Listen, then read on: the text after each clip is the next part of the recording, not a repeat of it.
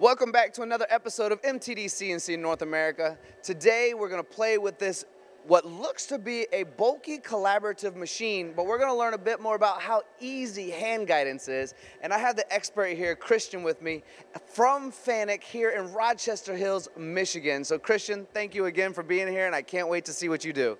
Thanks for having me. So this is the CR35. It's the largest power and force limited collaborative robot on the market today. It's a 35 kilogram payload. And attached to it, this black thing on the tool, this is what we call our hand guidance unit.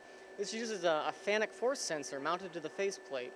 But instead of using a force sensor for process control like contouring or deburring, the force sensor is actually used to read in your movements and allow you to drive the robot. So we'll give it a shot right now.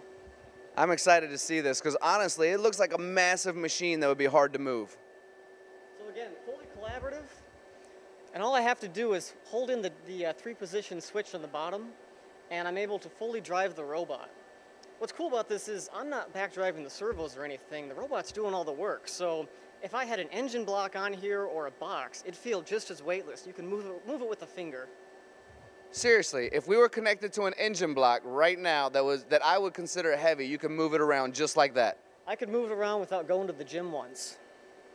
Well, you definitely have bigger muscles than I do, but you've made this thing look incredibly easy. I'm impressed.